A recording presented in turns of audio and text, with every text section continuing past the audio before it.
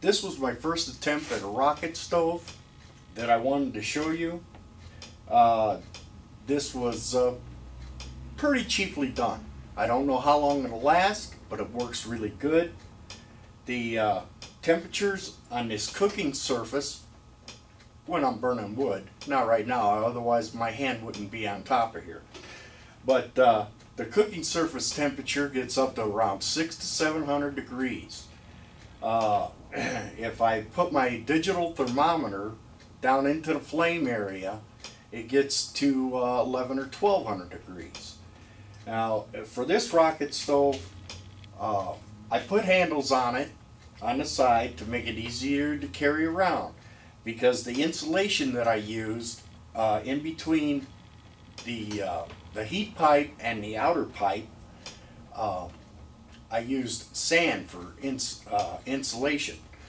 So it does get warm, but my digital thermometer, the last time I used it when I had a 600 degree cooking surface temperature, the outside here only was less than 100 degrees. It was 94 to 96 degrees, and that was after about 15 or 20 minutes of use. So if you use it longer than that, I'm sure it's going to get hotter because of the temperatures that are generated inside.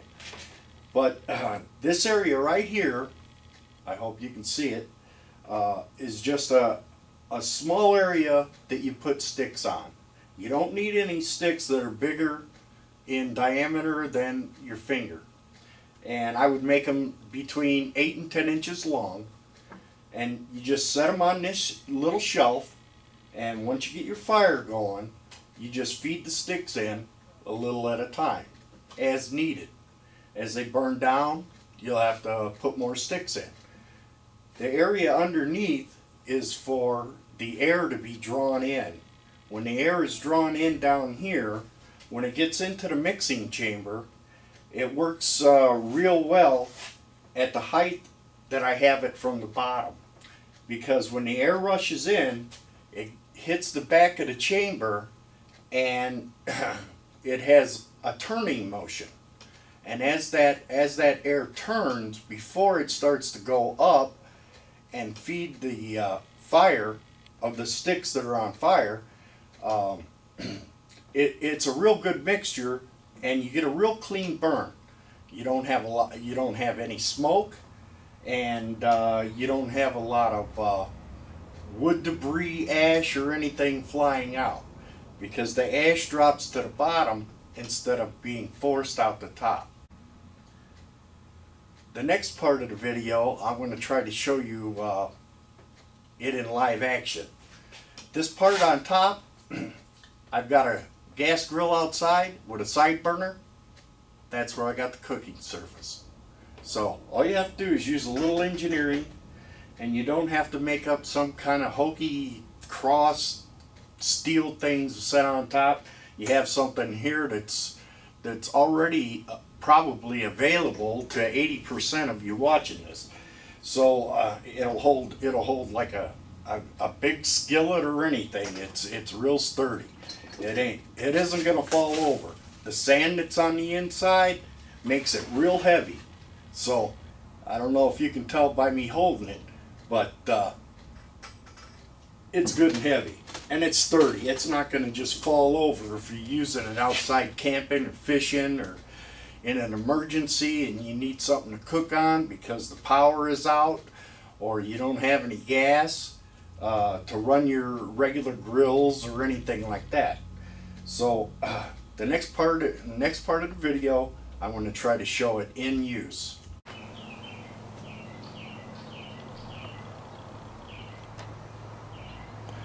I just started up the fire in it, and I'm going to try to zoom in here so that you can sort of see how it works. Even though I just started it up, there was almost no smoke, and right now I don't see any smoke at all. I'm going to reposition the camera so you can see into the burn chamber on what I'm talking about and how it works. I'm hoping you can see it. This is the burn chamber, and you can see that the flames are going pretty good in there right now. And it's only been about 3 minutes. And like I said before, the air gets drawn in here, and you can see by me having my hand there that this area isn't hot. It isn't very hot at all. I mean, I can feel a little bit of warmth, but the air is getting sucked in here and feeding the fire and going out through the top. I don't know how fast this digital thermometer is going to change, but I'm going to try to put it up near the camera and show you that well, it's changing quite a bit, but I'm getting between 400 and 500 degrees, and it's only been 4 or 5 minutes that this has been going. No, it's not going to show it. The change of temperature is too quick. But maybe I can get the camera a little closer and hold it on there.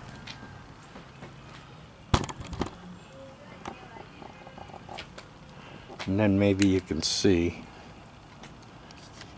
Let me see if I can zoom in on it enough for you to see the temperature.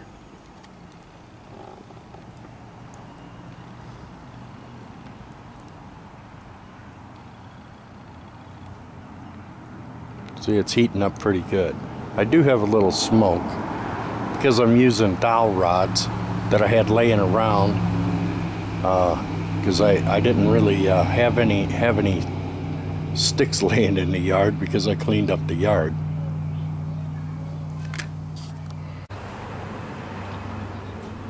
Well, I've been running about 10 or 15 minutes now, and you can see when I put my hand on the outside, it gets a little hot to the touch. I can't leave my hand on there too long.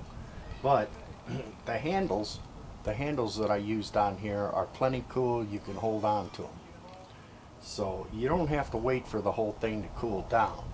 I'm going to try to use better insulation on the next one I make, because I don't want to start selling any of these until I know it's right and it's going to last a lifetime. Well, the window of opportunity that I had to do a little video to show you how this rocket stove works, I'm running out of time. As you can see, it's pretty cloudy. The clouds are moving in, and I better get this stuff all put away before the rain hits. And leave me some comments. I've been having a lot of people asking if I was going to make these for sale, and I probably will. I've had pretty close to 100 requests so far, but like I said, I'm still experimenting. I want to give you the best value for your dollar, and I'll make another video on the next one that I make, and hope I can make one that'll last you a lifetime. This one I'm sure won't last a lifetime, so that's why I'm going to go on to the next project. So until I see you again, good prepping to you. Get ready for any storm or anything that can happen. See you again in the next video.